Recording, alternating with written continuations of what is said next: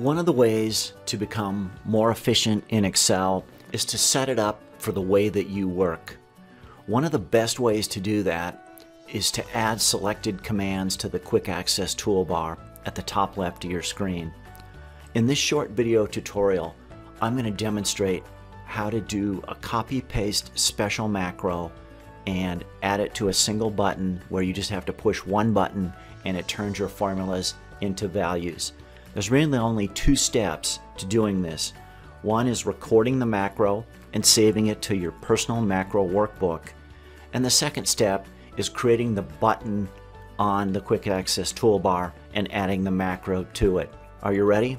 Let's get started. To get started recording the macro, have a blank worksheet available, select any area on it or any single cell, then select View, Macros, Record Macro.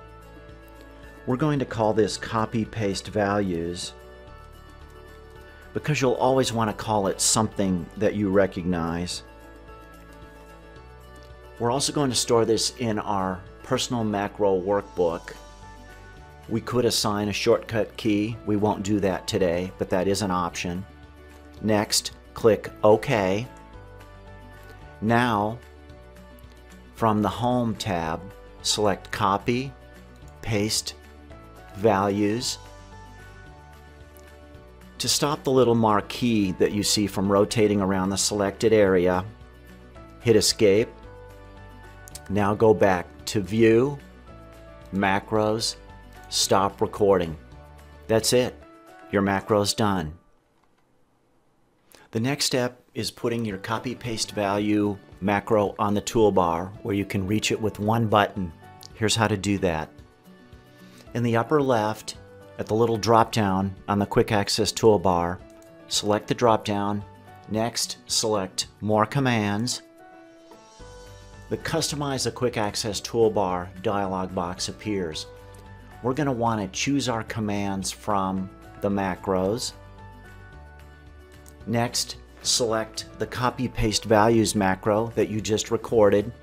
You can see here that if you've got a list of quite a few of them, you'll want to name them so that you can recognize them later. We're going to select Add. From here, we'll modify it a little bit. We don't need personal XLSB in front of it. That's simply the location it resides in. We also get to pick a fun little icon to associate with it. I'll pick the smiley face. Next, click OK. You can see here how it's at the right side of all of the other commands up there. You can move it around if you like. We're not going to today. Next, click OK.